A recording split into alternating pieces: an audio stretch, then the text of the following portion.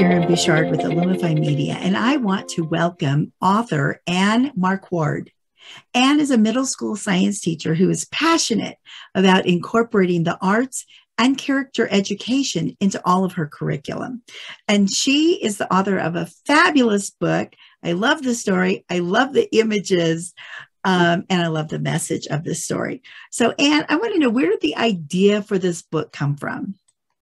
Well, I'm not sure if you have a household robot, but meet Hyperion, the star of my books.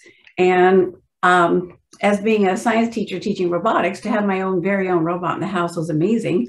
And I soon discovered that they have personalities and they have mnemonics that I can tell when they're happy and when they're sad.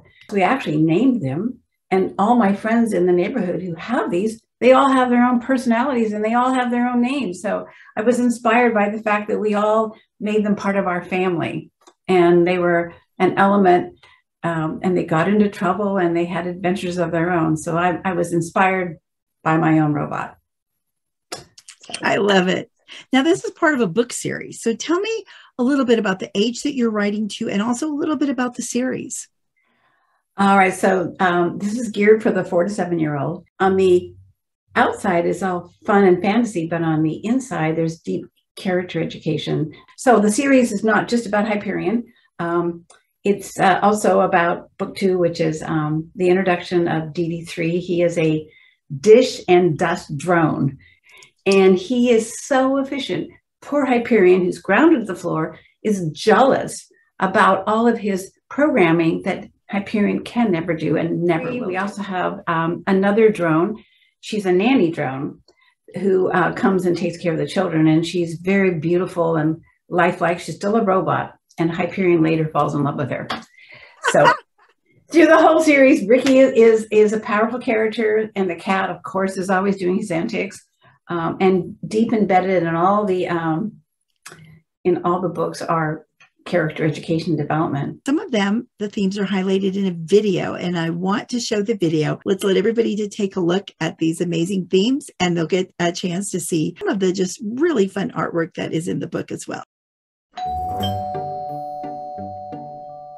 When a little cleaning robot comes to live in a new home, he tries to do his very best, but he gets into some big trouble.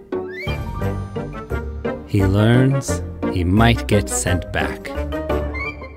But the little robot forms a special bond with a boy who likes him just the way he is.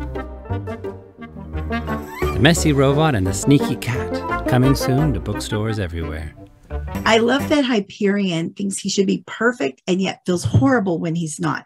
Now, is this something that, as a teacher, is this something that you see kids struggling with? Well, I think it's important that kids know that it's important to work hard and do your best. And it's all about progress over perfection. And so you just need to roll with your mistakes. And it's possible to be imperfect and still be loved. And then you're also doing visits to schools and libraries, and you're available bookstores. And so if someone wanted to have you come and speak to their group or to a group of kids, they would contact you via your website, correct? Yes. And we also have, when I do school visits, Hyperion has a bad habit of liking donuts. That's one of his little, anyway, so we do drawings on our website for classroom donut parties, just because we want to honor Hyperion's his little character flaw. So kids might be able to have a donut party as part of the fun celebration of Hyperion and all his imperfections. Well, Hyperion and I both have a donut flaw, so that's perfect. Oh, that's so much fun. Well, Anne, thank you so much for coming and talking about your book, and I'm excited about it, and just the difference that it's going to make for kids. It's entertaining. It helps them fall in love with books, and then there's a message as well. So thank you so much for coming and sharing your story with me. Thank you for your time and your interest. It's been a pleasure. Thank you. Let's take a look.